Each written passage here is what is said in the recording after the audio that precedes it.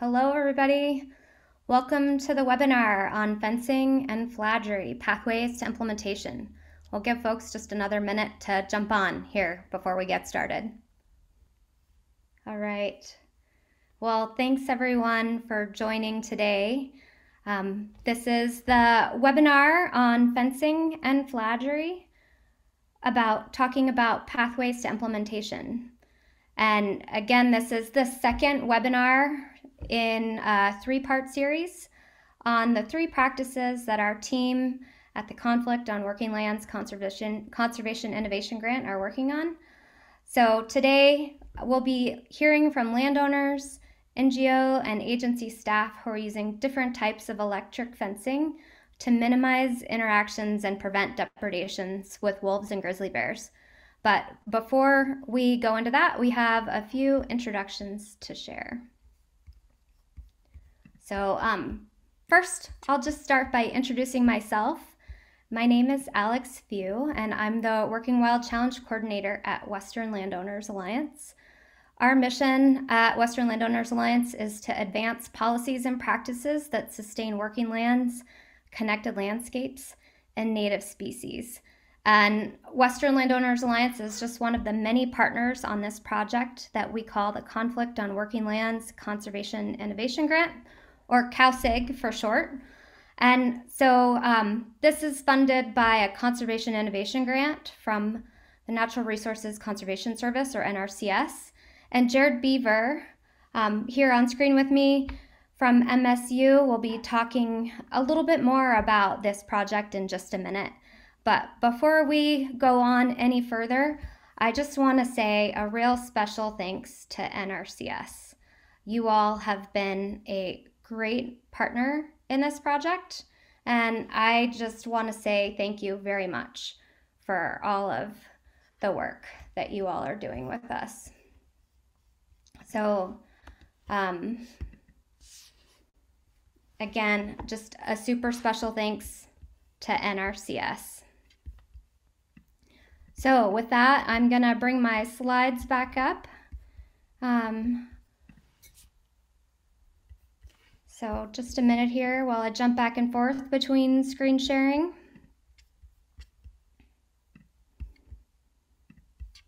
All right. So again, today's webinar is part of a three-part series to share information with ranchers and NRCS staff about producer-implemented techniques for managing predation and production risks caused by large carnivores on the landscape. So today's webinar is about fencing. We have our third webinar in the three-part series happening on October 18th from noon to 1:30 Mountain Time. And you can register for that at this link that I'm going to share in the chat box. So Matt, I'm going to put the link in the chat box. If you would send it out to everybody, I would appreciate it. So the next webinar again is on October 18th, and we'll be talking about carcass management. If you missed the previous webinar on range riding, you can view the recording by registering for that webinar series, and then you'll get a link to see the recording. And you can register directly here, and hopefully, Matt, you can share that in the background with everybody.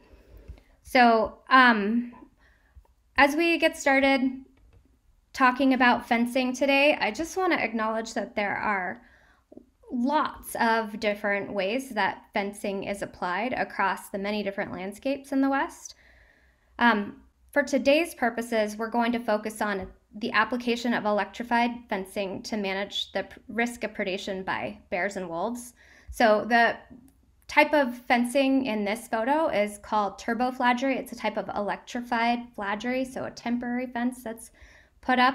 But you know, there are many different ways that people are using Fladry. So here you can see an example of electrified woven wire protecting a carcass so that it can be investigated to determine the type,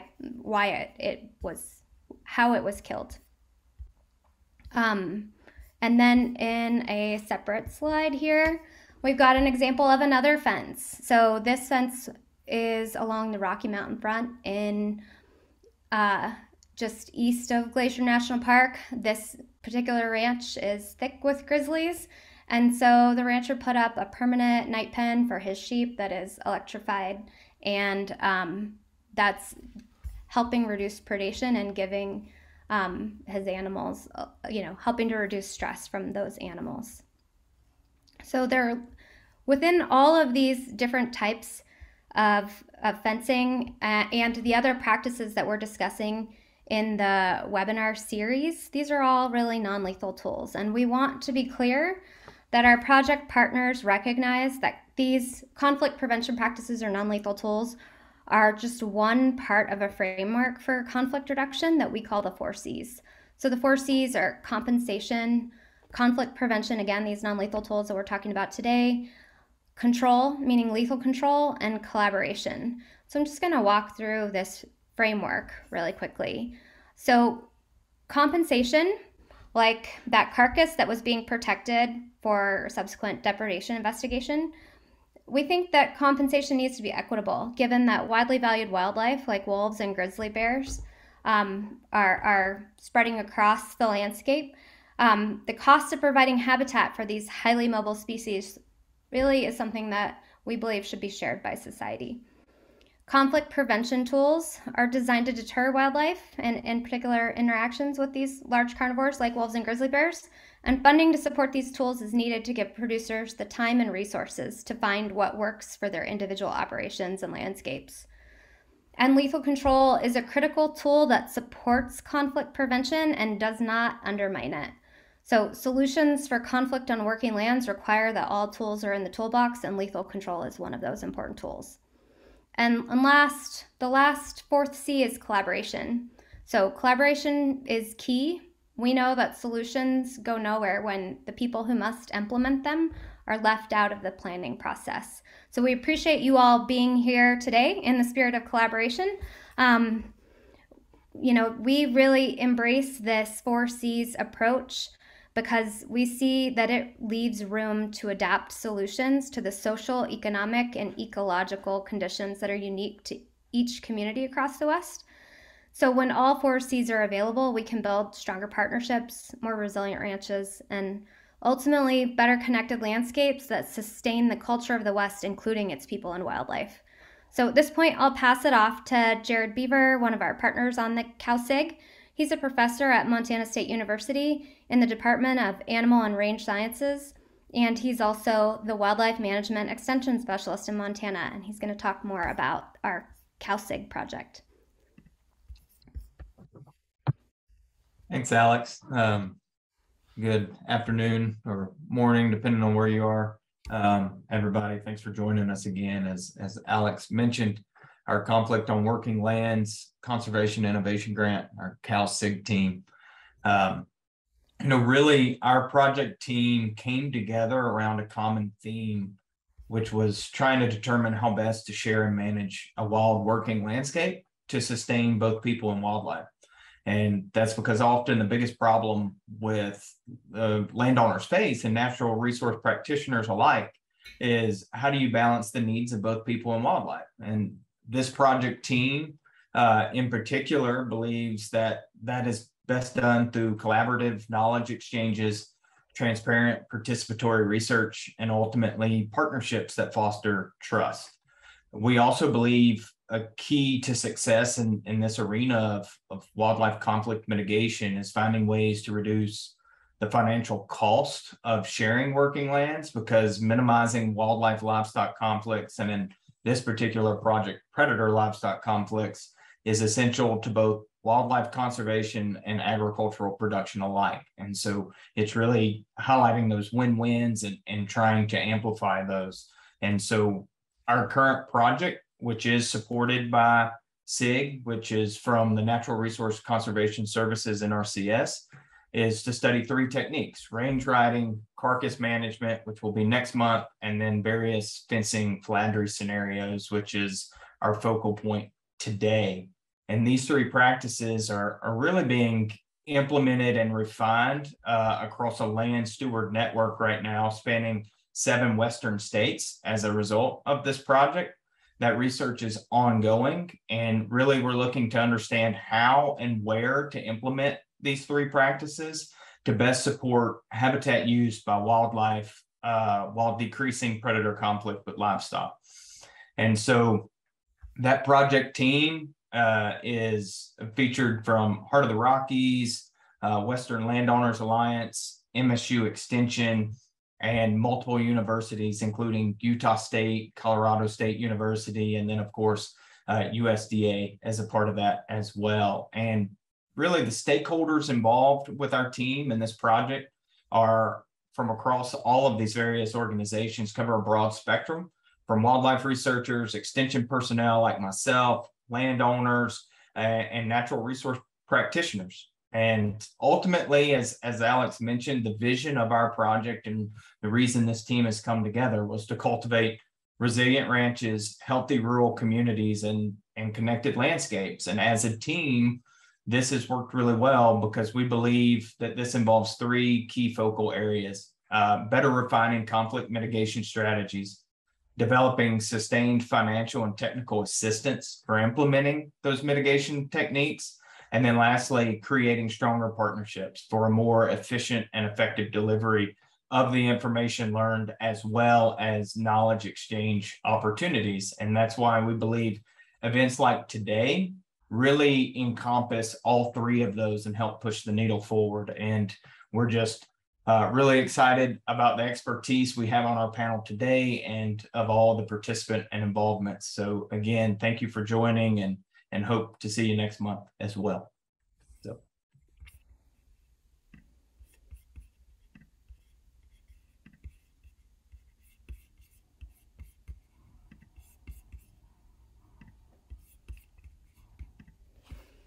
So thanks, Jared, for that great introduction.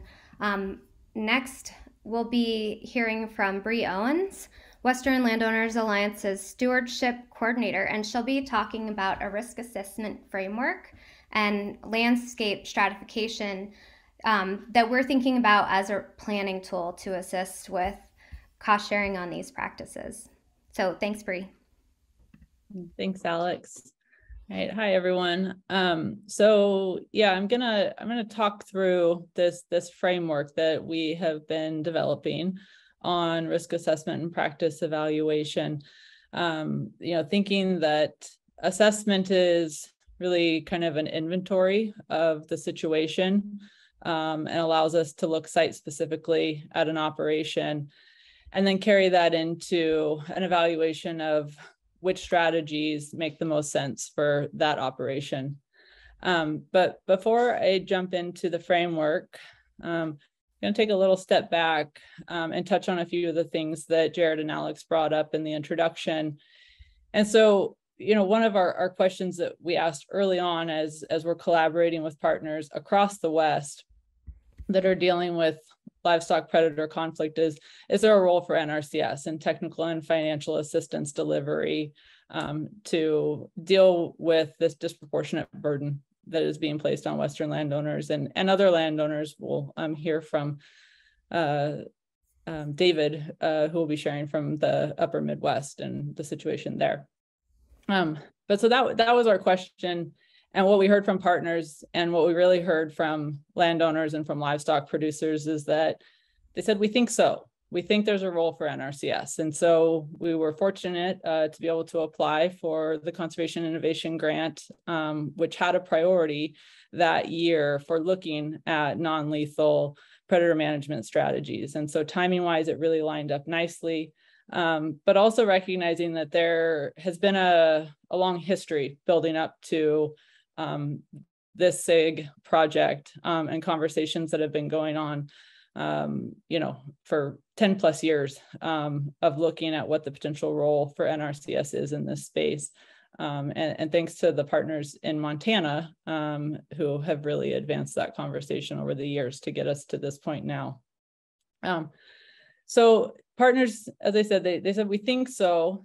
And I think it's important to note that part of the reason they said we think so is that NRCS is the most trusted agency partner in providing assistance on working lands, really with a goal of balancing stewardship and ag production.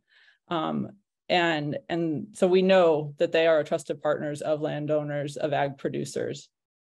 And so as we developed this SIG project and the team came together, we have been working off of two guiding principles.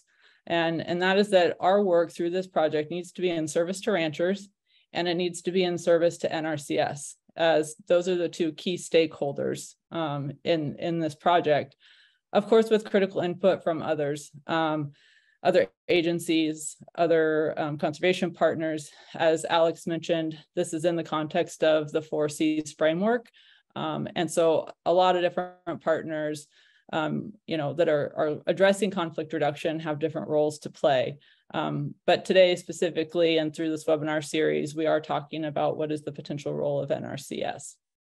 And so as we have moved along in this process over the last 1.5 years, 2 years, through the Conservation Innovation Grant, increasingly what we've learned as we're synthesizing all the information across partners, across participants, and learning more through the process is that now partners are saying, yes, there is definitely a role for NRCS in this. And so we're really excited that an interim practice standard has been drafted and is currently in review looking at these 3 practices.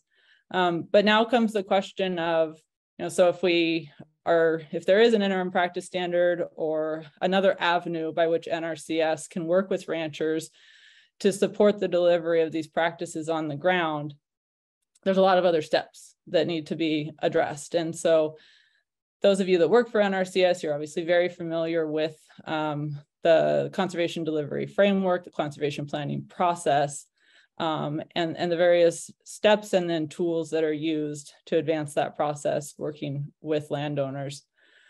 So that's what we're going to talk through today, specifically about this framework for risk assessment practice evaluation that we think can support the conservation planning process. And this is, I think, really looking at probably steps 1 through 6 of the process. And so again, kind of that early assessment piece, which is going to help to identify problems and opportunities on a specific operation. And I think this will help support that, these practices obviously do not apply to every livestock producer. There are specific locations across the West that we know there is an elevated risk of conflict with large predators, specifically with wolves and grizzlies, where there is a need from those producers that are operating in those regions, and again, in the upper Midwest. And so it allows us to kind of,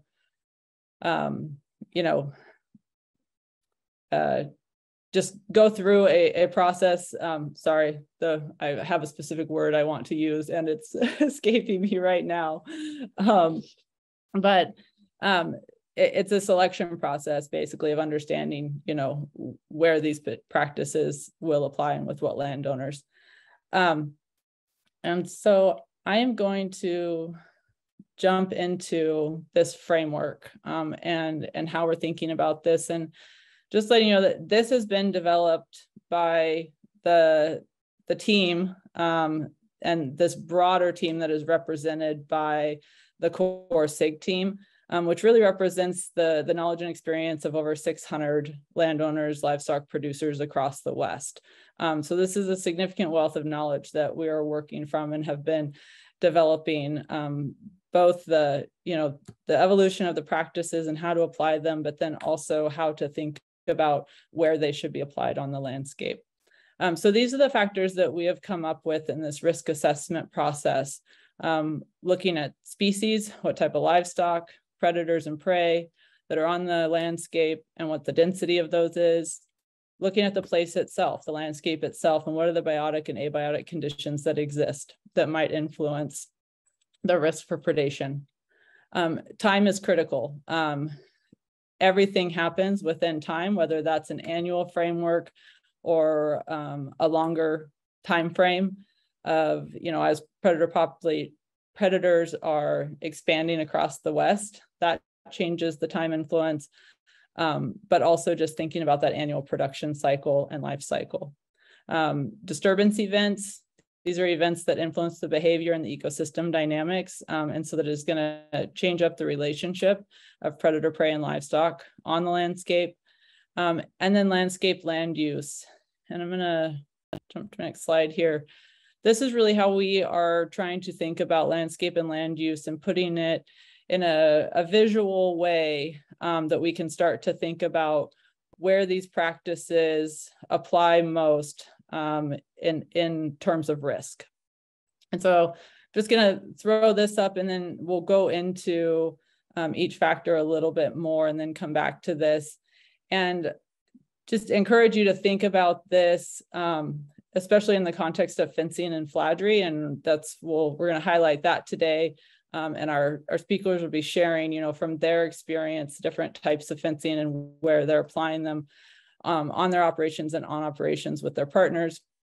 But this will, I think, give you a visual, idea of where different types of fencing might apply. But we certainly are using this landscape stratification and risk assessment process to think also about carcass management and range riding and where those practices might apply. Okay, so just a little bit more on species.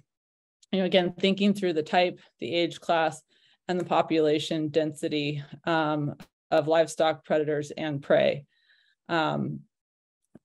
Different predators require a different response to manage the risk associated with them. They hunt in different ways. They use the landscape in different ways. And then obviously with livestock, we know that we are grazing livestock in different ways. They have different production cycles depending on the landscape that we're operating in, and different risk factors. If we think about, cattle versus sheep, and the risk factor, and then also different age classes. So the risk of, to a young calf or a yearling as compared to a cow. And then of course, thinking about the native food source of elk, deer, and other critters and what that looks like on the landscape.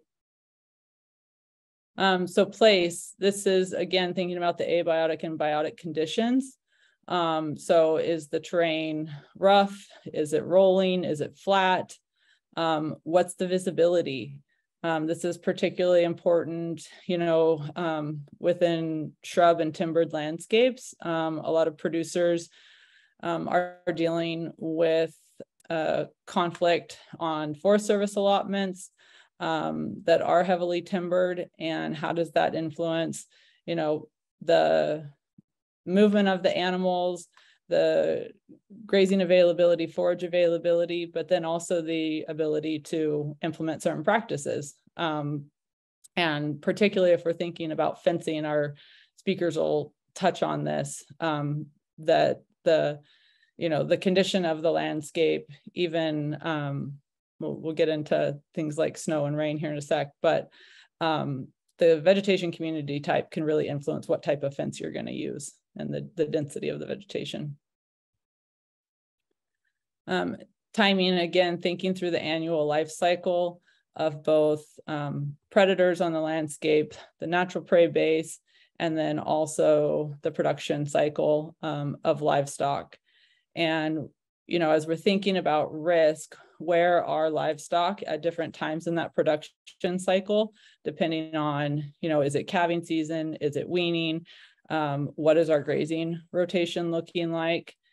And that in time with what are our bears and wolves doing on the landscape as well.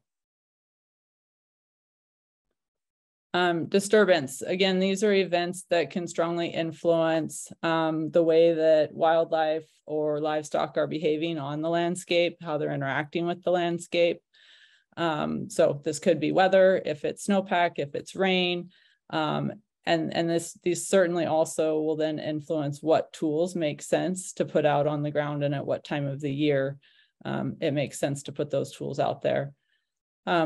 Recreation is certainly an influence. it can, have impact on the native prey base, which can then have impact on predators and how they're using the landscape. So there's a lot of things to think through in terms of disturbance. We hear from partners that hunting season can certainly change risk, and in some locations it seems to elevate risk and push predators more onto livestock, and in other locations it seems to reduce risk and pull predators away from livestock. So again, this is all really site specific, but this allows us to have those conversations on each ranch or within each community. And then again, thinking through landscape and land use. And so this idea of stratification of the landscape and thinking about where are more intensive uses within an ag operation, where are the less intensive uses that might be a shared piece of the landscape, and then what are those areas that we might consider predator occupied. And we'll talk about this on the next slide a little bit, but thinking through in time and space as that moves or changes throughout the season as predators are going through their annual life cycle. We know things like the size of an operation can certainly influence the ability to deploy different tools. This definitely, land use and landscape is a really important element to think about, and you'll hear this from the speakers in terms of the different types of fencing or Fladry that make sense to address the issue. Okay, so back to the stratification slide and thinking visually about this. To me, this is very similar. Again, those of you who are familiar with NRCS and the conservation planning process, this would be similar to developing a conservation plan map. And if you were developing a grazing management plan and thinking through infrastructure to support a prescribed grazing plan, we can map that out based on the resources that are available, the goals of the operator, and just the landscape condition, and then the plan moving forward in hoping to address the resource concerns that have been identified through an assessment process. And so we're looking at a very similar process and being able to, map this out. And I think for, the producers that are on today, you can think about this on your own operation. Whether you have predators right now that you are dealing with, or, for folks like in Colorado or in places where predators are dispersing, we can think about this as well for our own operation. What does it look like? Where do we think about how are animals using it, and how does it fit into the context of our production cycle, and what are the tools that we can use? So, again, I think the panel will really get into talking about the different types of fencing and where they apply in the context of each of their operations and their landscape. And I'm excited to hear this discussion because they are certainly operating in different landscapes. And so I think it'll give us a good sense for this. But a couple of examples real quick, with those images that Alex showed in the beginning of, where you might put Fladry. It might be a Fladry offset around an existing calving pasture or weaning pasture that has an existing permanent fence on it. It might need to be something that's more fortified, depending on the time of season when you're weaning. Again, if it's a cow-calf operation or sheep operation, it might be fortifying an existing fence with hot wire, with like high tensile hot wire. And then other uses, where Fladry might apply. You see on this slide, there's kind of a representative of like where a den site might be or a rendezvous site. And so if we're thinking about cattle grazing across this landscape and moving through pastures that are down in this like meadow system and up into the forested pastures, depending on, if timing wise in a pasture rotation, cattle are going to be down in that meadow close to that den site, it might make sense to put Fladry up temporarily as a barrier between livestock and that wolf pack. And then thinking that it might be used just to bump them. And so that they might, carry on through their normal travel paths, which are represented here by the red lines, which are just roads and trails that a wolf pack might be using consistently. So those are just some examples of the different fencing, but like I said, we're going to hear a lot more from the panelists, and so I'll turn it back to you, Alex. Thank you. Thanks, Bre. I really appreciate that, really thoughtful list of factors to consider. We get so many questions about, how should I build a fence? What's the right fence to build? And it is a really great framework to evaluate that decision making. So next up is Josh Schreckengost. He's from NRCS and is the district conservationist in Deer Lodge, Montana, and he'll be talking with us about conflict management and the conservation planning process. So I'm excited to hear about some of the partnership he can talk to. So thanks for joining, Josh. Thanks, Alex. So I'm going to give everyone a little bit of a case study in how NRCS can be part of the financial and the planning process as it applies to conflict mitigation. In one of my counties that I work in, Powell County, Montana, the northern half of that county is in the Blackfoot River drainage. That's just south of the Scapegoat and Bob Marshall Wilderness. There's a high concentration of grizzlies there as part of the Northern Continental Divide ecosystem. That also happens to be home to the Blackfoot Challenge, which is a private nonprofit conservation organization that's been around and has set a lot of standards for what can be done at a community level with community members as it applies to conservation. The Blackfoot Challenge, the Montana Fish, Wildlife and Parks, and U.S. Fish and Wildlife Service have been dealing with grizzly conflict there for some time.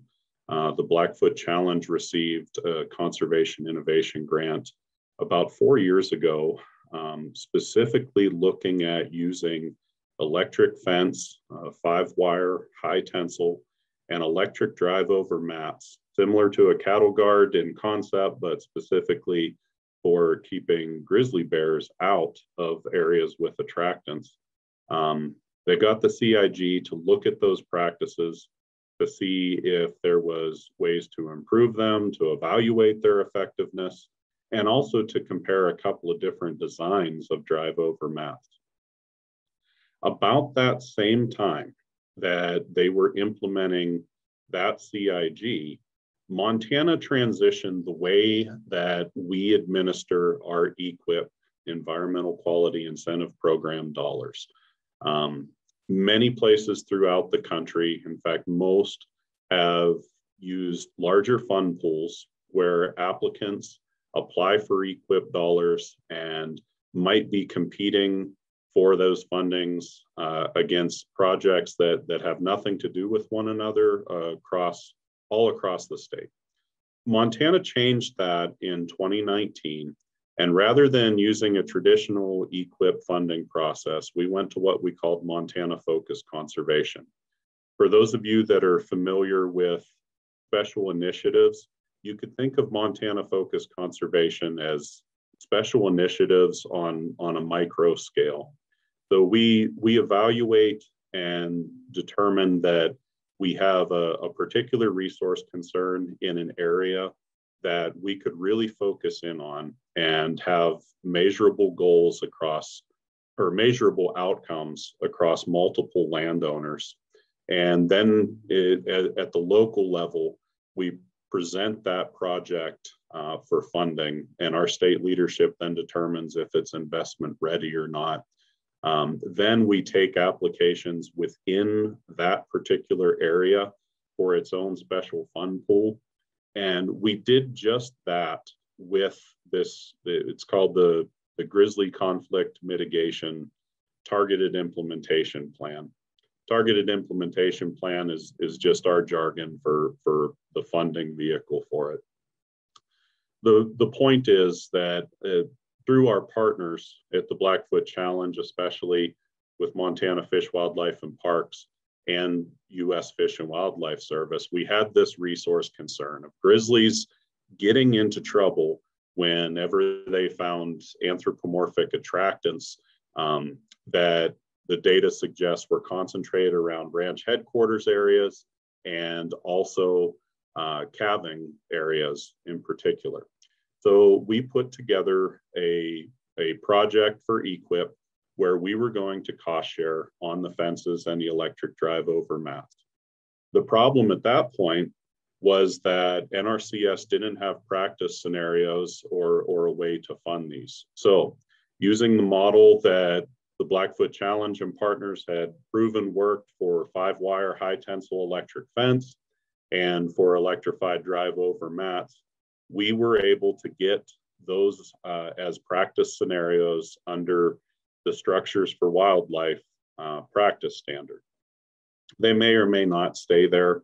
As Bre and Alex mentioned, there's interim standards coming around that might kind of gobble those up, but that's fine. It doesn't matter so much where they're at, is that we have been able to implement those. In fact, our first 2 EQIP contracted grizzly fences and electric drive over mats the construction is going to start tomorrow. So I will be out there with the contractor looking at those projects being implemented. This whole process has been met with mixed reviews, at the regional and the national level for NRCS, because there's varying opinions on it, quite frankly, as to whether or not NRCS needs to be part of conflict mitigation with predators. Here in Montana, we think that it is a legitimate resource concern for us to be involved in. We have a definite need for it and a very strong partnership that is supportive of it. So the answer for us is yes.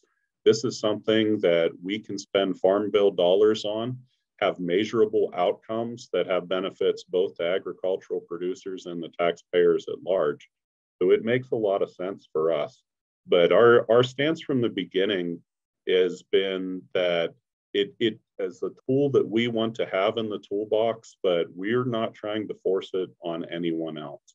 It's up to each state and each field office within NRCS to decide what their local resource concerns are, with cooperation with the partners, and decide what's going to work in your neighborhood. So our plan with the grizzly conflict mitigation targeted implementation plan is to provide cost share through EQIP on 27 of these projects over the next 5 years. Already, it looks like we are going to have much more demand than we have funding slated for, especially with the escalating price with fencing materials. But we're forging ahead. Our partners are very strong, both in being able to provide the credibility and kind of the grassroots support within the community, because they're very well established there and have a lot of trust, perhaps even more than NRCS, which we often pride ourselves with having a good relationship with producers and having that level of trust. But it's very, very much synergistic relationship there for us.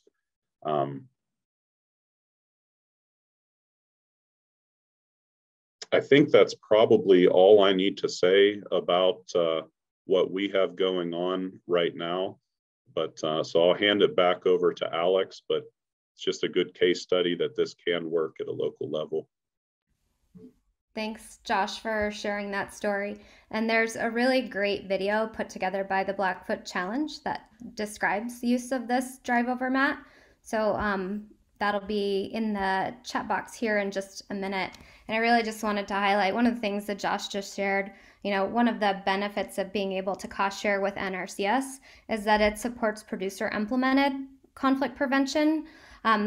There are important and very complementary roles of agency implemented conflict prevention, and we think that together the cost sharing through NRCS paired with agency implemented conflict prevention creates nice synergy and opportunities for collaboration. So with that, I will jump into our panel discussion, where again, you'll be hearing about different fencing practices that are being implemented across different types of landscapes. Knowing that there are so many different applications of fencing for conflict prevention, we're asking folks to participate in a survey. So producers who are out there using different fencing practices to prevent predation, if you would please consider taking the survey. Again, it'll be in the chat box in just a minute.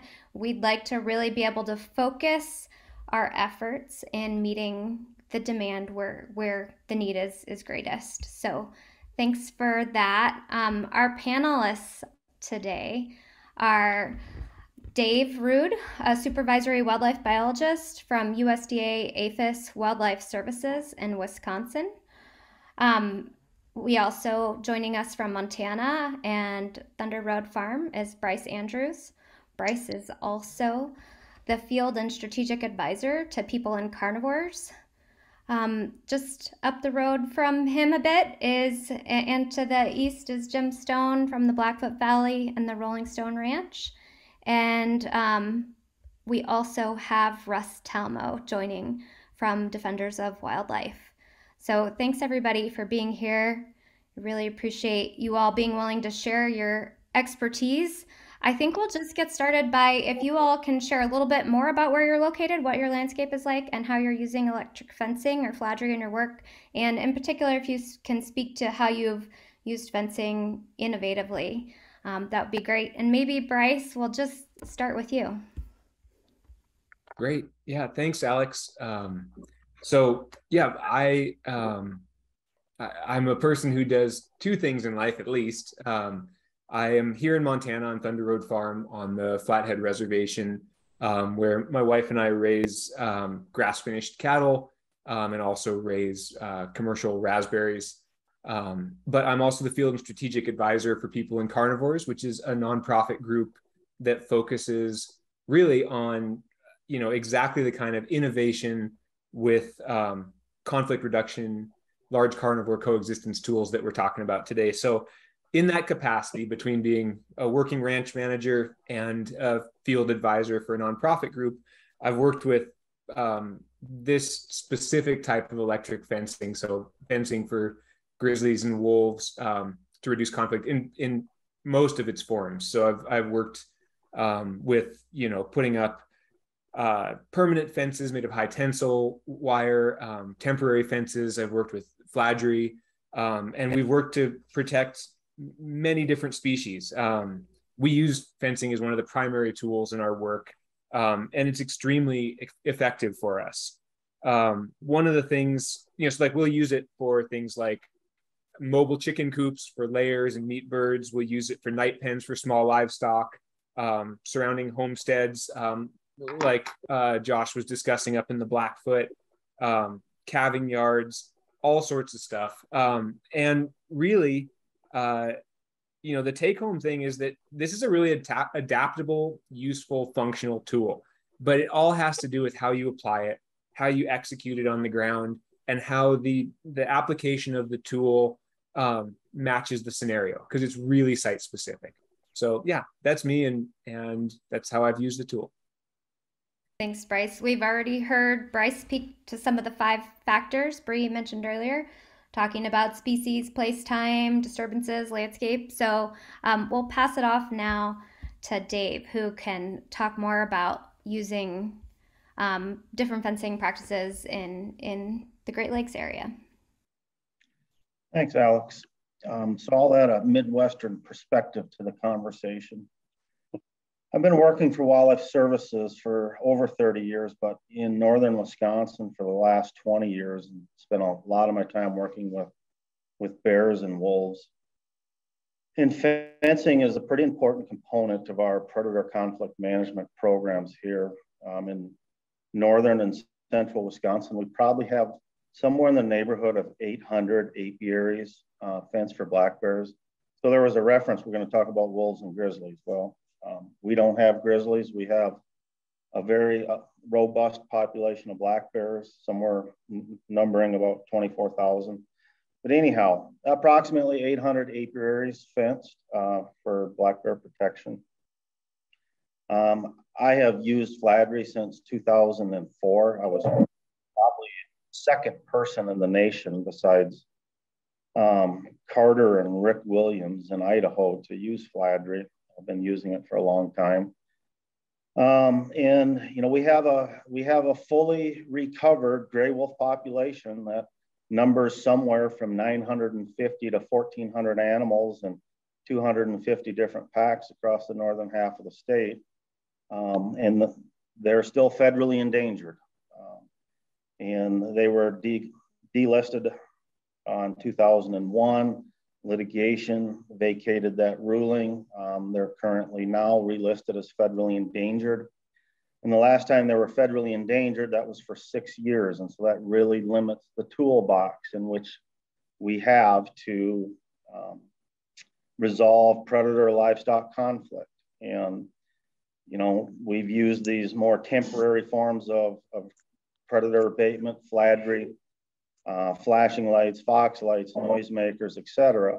But when you try to manage conflict over a half a decade with these tools, you run into packs that are highly habituated to these techniques. And, you know, Fladry, in my opinion, in the Midwest is the gold standard of non-lethal abatement. However, when you deploy it for a grazing season for 5 years, it has no efficacy. So we are struggling with tools and techniques, and we are extremely interested in building predator-proof fences, primarily wolf fences, which we have. Again, context, Midwest.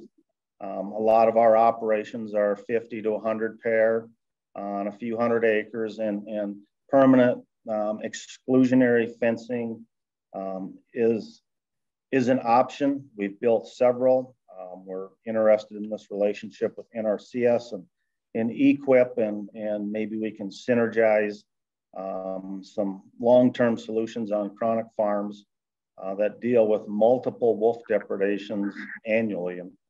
And you know, on average, Wisconsin will have 35 to 50 farms that sustain wolf depredations a year. Yep, that's a significant problem, Dave. And I really appreciate how you've been adapting fences to deal with the continued issues there. So thanks for all of your innovation. We'll kick it over to Jim in the Blackfoot. Thank you, Alex. You all heard a little bit from Josh, so you got a little bit of a background on where we are, but the real basis for what we're doing with electric fences to manage this landscape in the best way for wildlife and domestic animals. And that's changed so much over time that we've gone away from the traditional barbed wire. A huge part of that is just cost. You can build about twice as much permanent electric fence as you can barbed wire. If the maintenance is much easier. So here's a number of things we're doing. We're doing 5-wire permanent electric around buildings, calving areas. That works really, really well for grizzly bears and wolves. We're fencing ranch borders, neighbors with 3-wire permanent electric. That works very well for huge concentrations of elk that can go over that fence, deer, other things that can go under, but it also controls domestic animals very well. We have fairly large guest ranches in the valley. We do 2-wire electric fence there. So again, with a 42-inch top wire, elk, deer can go over and under, but very, very successful in controlling a large number of horses. We also use a lot of single-wire permanent electric related to riparian areas, river corridors. So it just gives the wildlife a huge upswing and be able to move through that, but again, controls those areas for cattle in most ways. And I think On our ranch specifically, we're doing all of our internal fence is temporary poly wire. And that's just, again, dealing with all these wildlife numbers. It's just something that's very flexible. We can move cattle away from wildlife issues, as in bears and wolves, as we see that. Our interest is in forage utilization. So, high intensity, low duration grazing is where we're at, and we can talk more about that. But that really plays into how we manage our cows against grizzly bears and wolves. If we can get in and get out and move those cows 3 to 5 days, they don't become sort of that cow that's there for a month or two. So it's a huge time saving, money saving, and the results are incredible. So thanks for that. Yeah, thanks for sharing that win-win for wildlife and livestock production. It's great to hear, that you can use a tool to manage grazing while also reducing the risk to predation at the same time. We've already heard a lot from panelists. This is super information dense already. So folks in the audience, if you want to ask follow-up questions, don't hesitate to type those into the Q&A box. And I want to come back to Russ as we talk about, tell us more about where your fencing projects take place and how you're innovating with your application of electric fencing. Sure. Hi, everybody. My name is Russ Talmo, and I work with Defenders of Wildlife out of our Northern Rockies field office in Missoula, Montana.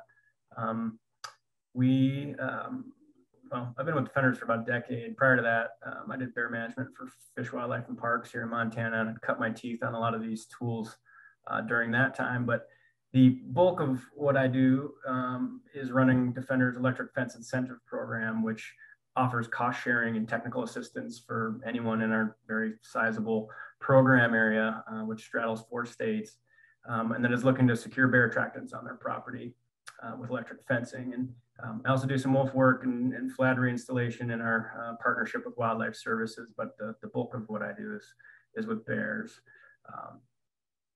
And our fencing program, it really originated through this grizzly bear, to reduce grizzly bear conflicts and related mortalities and to promote grizzly bear recovery. But, there's a very direct benefit to producers and landowners in the process. And by providing financial and technical assistance, we've been able to dramatically increase the use of this tool by helping complete over 550 electric fence projects in the 12 years of this program.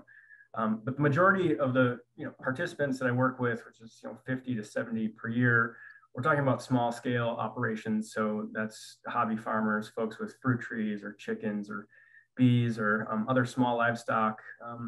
And it's using the various fence designs that work for those type of operations, but also for for a handful of large scale commercial livestock projects each year. Many of the folks that I work with have never used electric fencing or Fladry for that matter before. So much of my job is really just building a comfort level with folks and trying to empower them to install these electric fences on their own with as much or as little technical guidance as necessary. And then that financial assistance to help offset the cost. Really, that has a lot to do with just being a one-man show and working in a very large area. But the larger, more complex projects, which are typically the commercial livestock projects, I'm much more involved with project planning and design and actually getting out there to swing the hammer. So that's me. Thanks, Russ. I mean, just with all of what you've shared already, we've heard about 3 of the 4 C's. So we're talking about conflict prevention practices. I really appreciate, Dave, you tying it back to a need to have a complete set of tools in the toolbox. We've heard from other states where lethal control is not available, that Fladry becomes less and less effective over time as there are fewer tools. And it's important to be able to help protect producers' livestock. And then Russ, you just spoke nicely to collaboration. So thank you all very much for helping to show how integrated all of the C's are. Russ also just spoke to partnerships, and I was hoping that you all could share a little bit more about how partnerships support electric fence projects in your neck of the woods and what makes those fencing partnerships successful. So Russ, will pass it back to you to answer that. So one of the things I was thinking about, it really wasn't that many years ago where NGOs weren't working together and agencies weren't working with NGOs, and there's, you know, like this sort of territorial nature around conflict prevention projects. But nowadays, you know, at least from a wildlife conservation perspective, pretty much everybody's getting into conflict prevention game, and there's some drawbacks to that, but mostly it's really bringing more capacity to the effort, and that's what I think we all want to see. People have started to realize we can do more together than we can individually, and even if we don't see eye to eye on everything, that still remains true.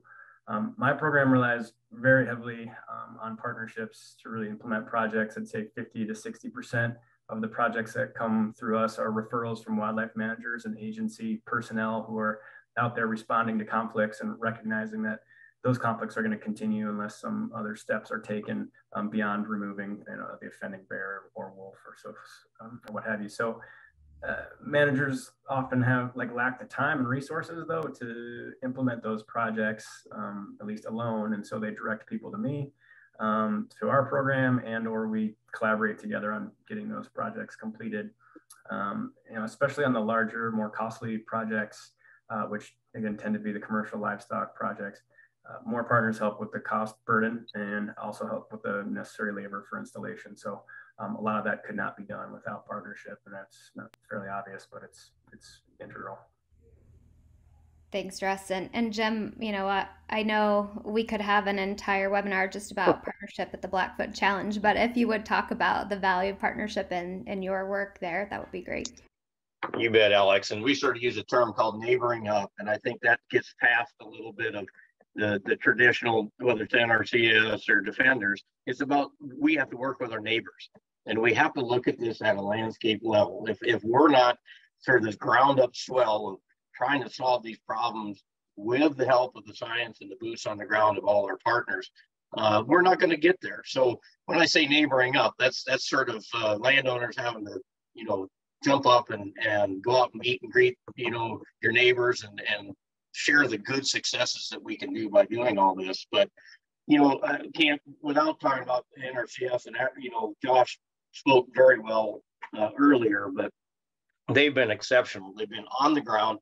They bring people from DC. We've done all kinds of testing with different wire spacings, different products. They've been so flexible about letting us try these things. And, you know, sometimes within these programs, that's not always the case, but just really thankful to his leadership and all of his crew in Montana that just makes that a whole lot easier step. And then when you're working with a group called the Blackfoot Challenge, that brings 160 other partners that you can neighbor up with. And in order to get this done, it takes a lot of money and it takes a lot of faith in your neighbor that things are going to be better. And so, you know, it's not a sexy thing to talk about all the time, but when you do this, it really works. And I just think that, again, it's got to come from your own community. You've got to have that faith in that. And then these people on top of the science just make it work. Yeah, thanks, Jim. You know, that's a perspective from landowner to landowner, partnering, neighboring up. And Dave, what's your take on that from an agency perspective?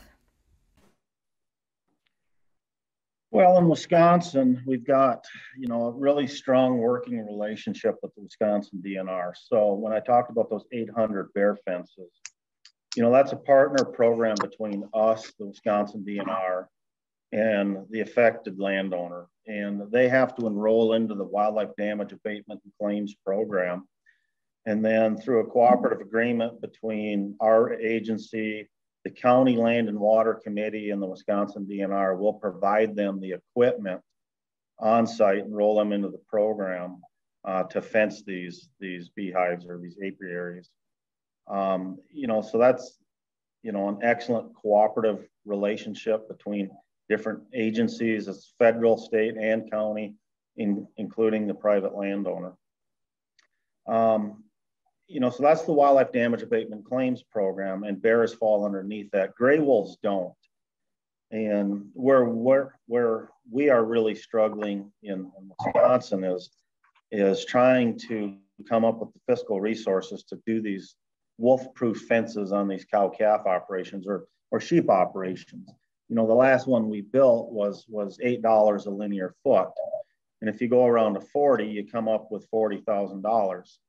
And, you know, we need to do projects that are several hundred acres to resolve these long-term conflicts between wolves and cattle. So, you know, we need partnership. We need cooperation between our agency, the Wisconsin DNR. They're willing to cost share some of these projects, and you know, in the same township where we're doing a wolf-proof fence, NRCS and EQIP, they'll be doing a rotational grazing fence.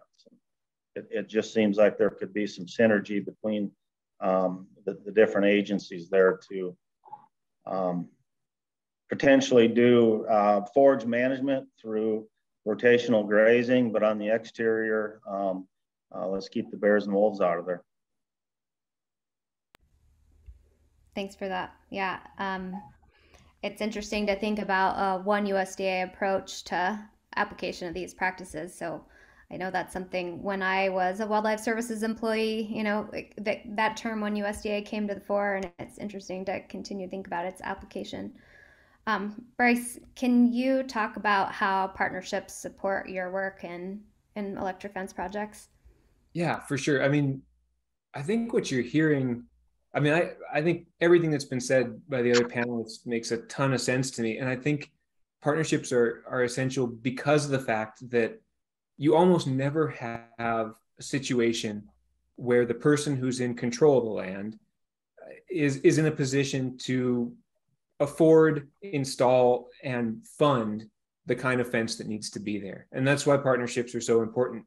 If I would say this, I would say like what makes a fencing project like this work is three things. You have to have the money, you have to have the expertise to implement the fence with best practices, and you have to have a commitment to long-term outcomes and to maintenance. And that's one more thing to talk about. And that comes from that kind of ground up community support that Jim was touching on. These kind of projects, they're really site specific, and they're fairly complex, and they're expensive. So there's really, in my mind, like when we work on these things and they work out well, it's because we have that kind of three-legged stool going on where like you've got somebody with the local knowledge of their operation and the commitment to maintain it.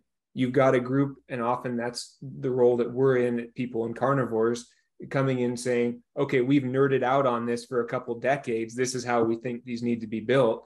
And then you have a third partner who can come in and say, you know, you guys couldn't afford this on your own, or you certainly couldn't afford to do 27 of them on the landscape. We're going to help you do that.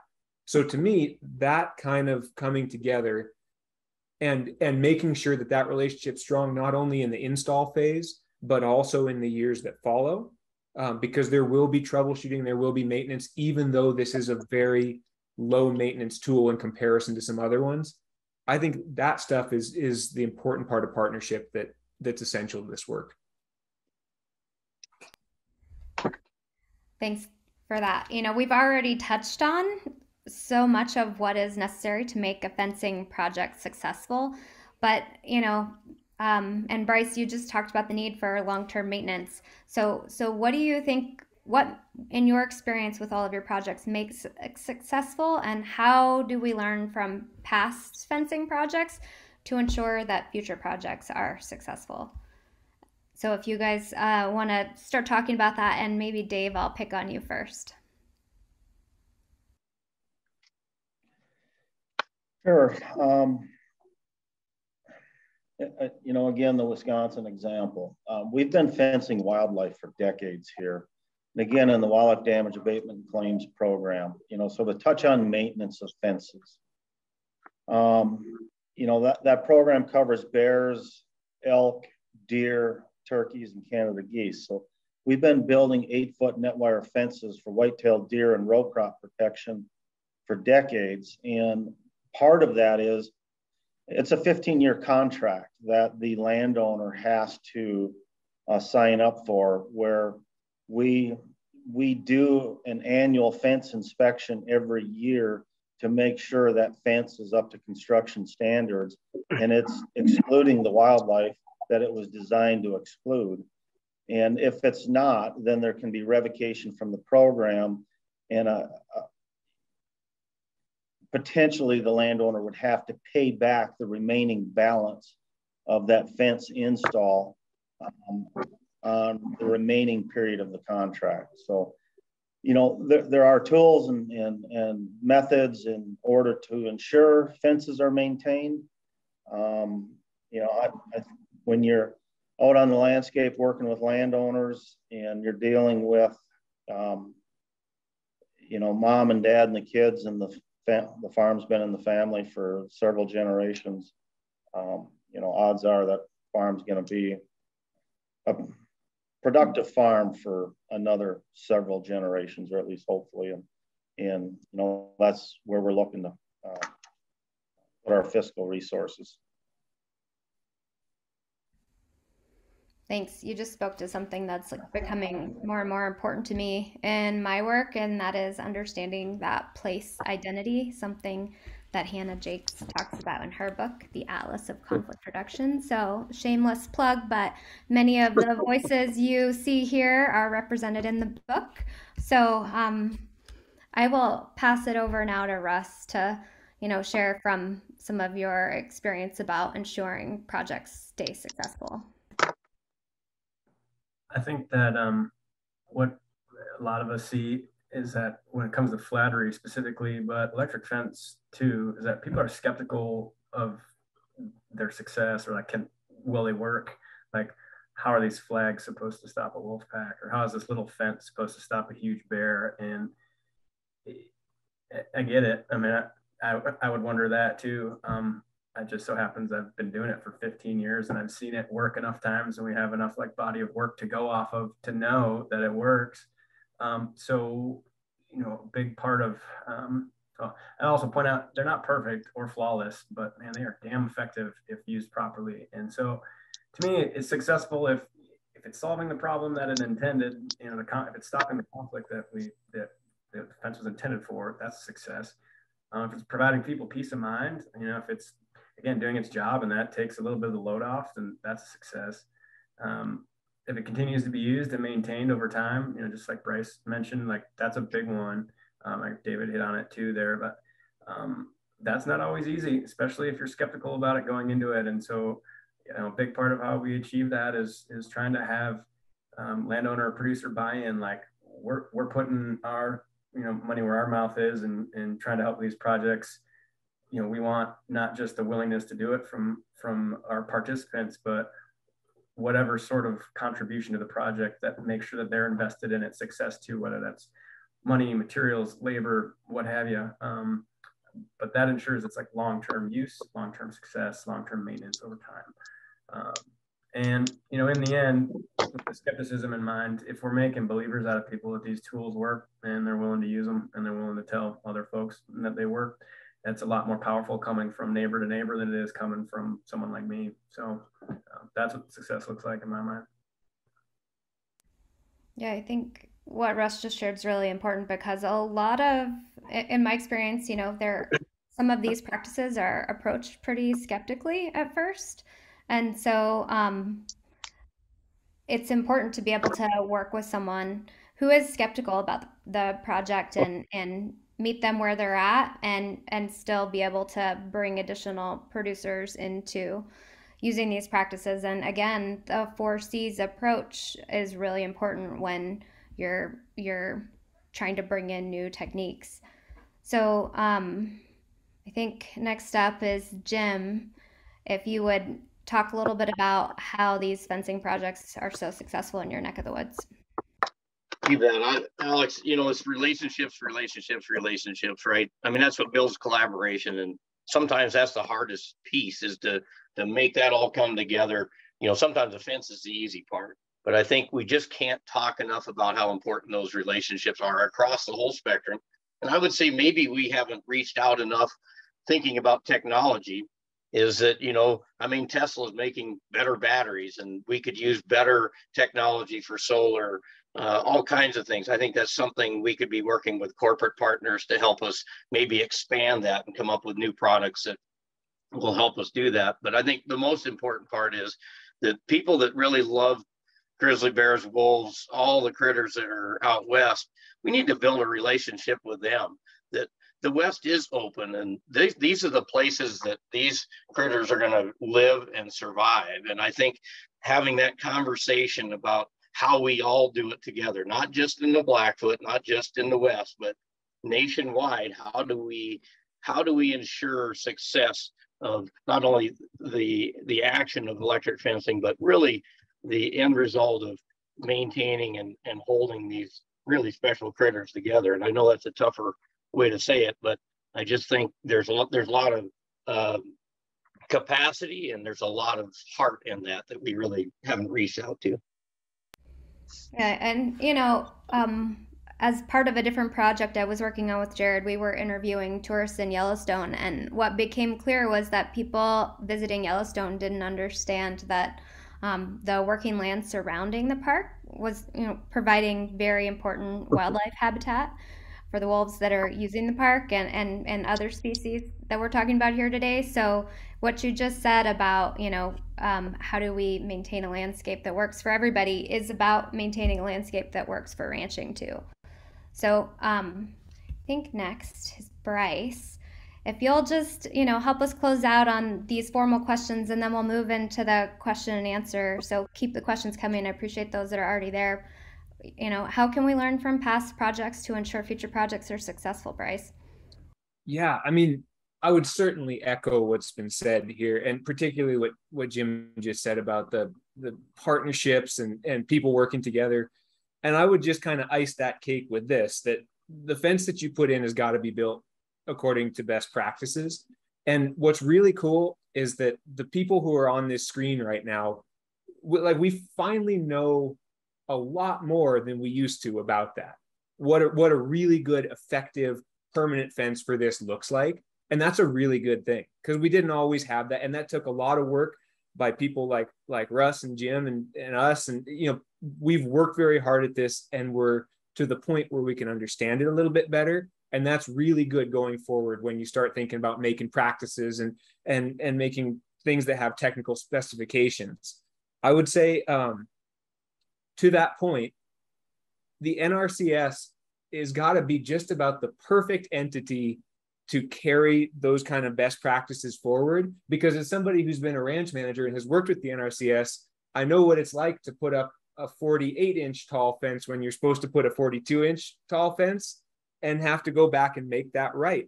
And that's occasioned frustration for me in a couple moments, but it really matters what height the bottom wire on a bear fence is.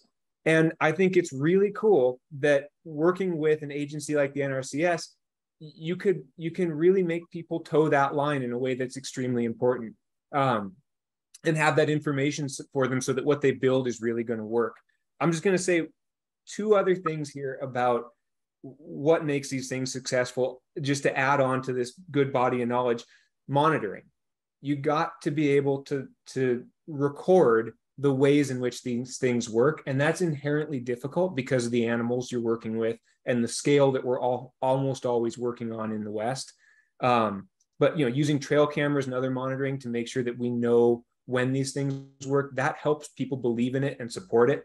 And last thing I would say is it's important to use other tools in the conflict reduction toolbox. So for us, that might be things like scare devices, livestock guardian dogs, human presence in the form of a range rider. But what makes these projects successful is the degree to which you can integrate them with an existing agricultural operation and integrate them with the rest of the toolkit and get them built according to the best available knowledge. Thank you, Bryce.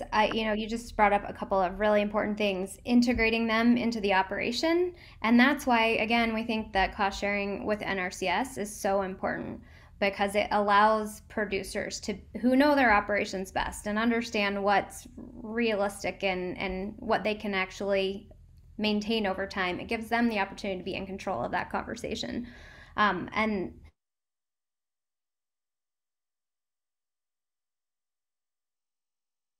and you can stack others on top of that. So we know, for example, one sheep producer in Oregon night pens his sheep, and the herder is camped on one side of the night pen and the fox lights are on the far side of the night pen. So really great examples of how producers can, pair these practices together to provide the best level of deterrence. And then when all else fails, being able to engage in all 4 C's is really important. So with that, I think we want to take some questions from the audience now. So we're going to come back to that question on collaboration in just a minute, but while we're talking about specifics of fencing, let's go to Bob's question. So how long do different types of fences remain effective? That's a question we sort of left unanswered in our discussion. So, and then what kinds of changes are most effective in extending the effectiveness, and how should those changes be implemented? So Dave, do you want to take a first stab at how long different types of fencing remain effective? Sure. So it depends on what kind of fencing we're talking about. And if we're talking turbo Fladry, in my opinion, that's temporary fencing. In Wisconsin, you can maybe prevent depredations by gray wolves on beef calves for maybe a grazing season, maybe 6 months, but it depends on intensity of exposure to Fladry. If there's multiple beef farms in a wolf pack's territory, or if the natural prey abundance is relatively high and they're in that area of their territory fairly infrequently, Fladry may work for an entire grazing season. If a particular group of wolves are exposed to Fladry on a weekly basis, you may only have 30 to 60 days efficacy out of Fladry. And when I'm talking about our wolf-proof fencing projects that we're installing on some chronic farms in northern Wisconsin, these are long-term. This is a one and done. As long as the material is not degraded, their efficacy will be for decades. So it's electric fencing in black bears. As long as your solar energizer is charged, you have an effective bear abatement technique long-term. Electricity and black bears works extremely well. So it's relative to the kind of fencing you're using. If it's permanent, net wire, 72-inch tall with a 42-inch apron, decades. Fladry, a high rate of wolf. So how long do these tools last? Electric fencing for black bears and apiary protection, that's a permanent solution. As long as there's some maintenance, you test your voltage, you test your fence or your energizer. Those 800 projects we have on the landscape, there's probably 1 or 2 of those that are breached annually by black bears. Extremely effective tool. And the net wire fence projects that we're doing for wolves, the efficacy of those, that's long-term. That can be multi-decade, as long as the materials are not degrading, and we have net wire fences for deer and row crop protection that have been out there for 20, 25 years. So just what we're hearing there is that electric fence, permanent electric fence have a very long lifespan, and Fladry, just to clarify, has typically the recommendation is that it is put up and taken down within a 60 to 90 day time frame. And I think one of the real challenges that you heard Dave speak to earlier is that if that is one of the only tools that's available in an area, and you're putting it up on neighboring ranches over time to accommodate everybody's slightly different calving seasons, within a single pack's territory, does that increase the rate of habituation of that pack to the Fladry? And what we heard Dave say earlier is yes. So again, that's why a community approach to this is so important, right? And really making sure that these tools stay effective over time. So we had one follow-up question especially as we were hearing from many different folks talking about the height of the bottom wire, that being important for bears. We heard you talk about that, Dave, for wolves. Will wolves dig under a fence to get to livestock? Absolutely. And that's why these permanent fences, these wolf-proof fences that we're working on, they have a 42-inch apron attached to the bottom of the vertical net wire fence that extends outward. So if they do come to the bottom of the net wire fence and try to dig, that apron will prevent them from doing it. That's key to these projects, in my opinion. Thanks. Another example of more innovation. So folks, panelists that have made it back, feel free to jump in and provide any additional information. We had a question previously about collaboration, and knowing that a lot of, if we're talking about shared landscapes, a lot of that's occurring across land ownership boundaries. So Josh, do you want to speak to how NRCS works on projects that cross land ownership boundaries, and maybe I can come back and share a little bit of how we're engaging with the Forest Service on some of this work? Sure. One of the ways that the Montana Focused Conservation model for delivering EQIP works is specifically having neighbors who have similar objectives and a similar resource concern that can be treated together. The two projects that we are working on right now in the Blackfoot are adjacent landowners, where the grizzly fence has a common boundary actually along the property line. So the two fences butt right up against each other. It takes in 2 calving lots and 2 headquarters areas. One of the reasons that was a high priority for us to fund, and it ranked very well, is because of the high concentration of attractants there. So in that case, it worked out very well. There's certainly projects that we look at where neighbors don't get along nearly as well, and collaboration is difficult. And I think that just goes back to what Jim was saying about the importance of relationships. And it's at every level. It's between NGOs and agencies, and that interaction between private operators and those entities, but also between private operators together. So it's, like all of us have probably come to realize, it's the human aspect that is the most challenging part of dealing with wildlife conflict by far. So that's, it's just about establishing credibility, being honest, and working with people the way you'd like to be worked with. Yeah, trust is critical in all of these projects. And one of the ways that we're learning about that is through some of our partners on the CIG that are working with their Forest Service range cons to try to implement some of these practices on their permits. So one example is a sheep producer who's night penning, and that sheep producer has the flexibility to come back to the same night pen for a week and graze sort of in a spoken wheel style grazing pattern out of that night pen. Another producer tried to implement a night pen, and the Forest Service regulated that night pen be moved every night. And so what we're really trying to work towards is flexibility with accountability on these permits, so that producers can adapt to all of the changes that are happening on the landscape, whether that's fire or wildlife, drought, and implement these practices in a way that allows them to be the best stewards of the land they can be. So just want to acknowledge that some of these practices do apply in a permittee situation, and we're talking with the Forest Service about ways to accommodate those.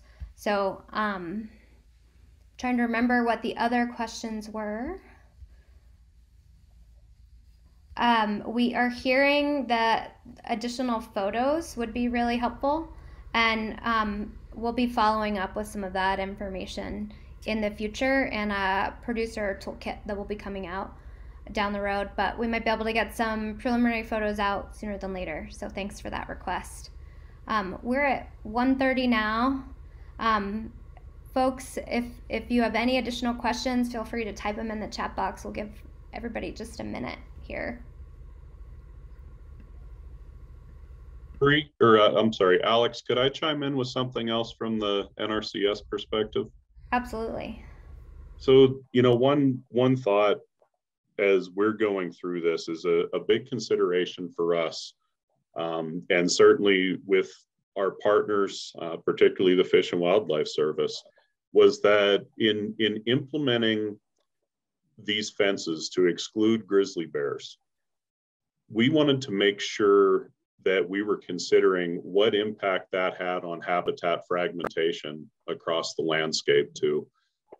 We're careful not to include riparian areas within these exclusion fences because those are such strong corridors. And for NRCS, this is really about making a landscape where agriculture and predators could coexist together. A big part of the way that we justified doing the grizzly fencing was that it actually makes habitat better for grizzly bears, because we're keeping them out of these habitat sinks, these biological traps of where they access human attractants and food sources. That's the highest probability of where they're going to end up either being trapped and transferred or euthanized and removed from the population. So it's very much a balancing act between wildlife being able to coexist with agriculture and making sure that lives and livelihood and that wildlife resource are being protected. Thanks for summing that up so very well. That concept of, maintaining habitat permeability across landscape by keeping these tools and selecting their, place, time, the species, the landscape use, and different within the context of the disturbances occurring across landscape. These 5 factors that Bre outlined so clearly at the beginning of our talk really help ensure that these practices can be put onto the landscape in a way that is a win-win for wildlife and livestock. So really appreciate you all joining today. Just one more shameless plug. You heard Bryce talk about how important the details and the site-specific application of different fencing practices are. So keep an eye out on People and Carnivores video feed. They will be releasing a how-to series of videos with a couple of different types of fence applications there in the next couple of months or so. And then again, just a reminder, we appreciate everybody joining for our second webinar in the 3-part series. Next month, October 18th, we'll be meeting same time to talk about carcass management, and we'll have another set of producer voices and agency perspectives to share with you then.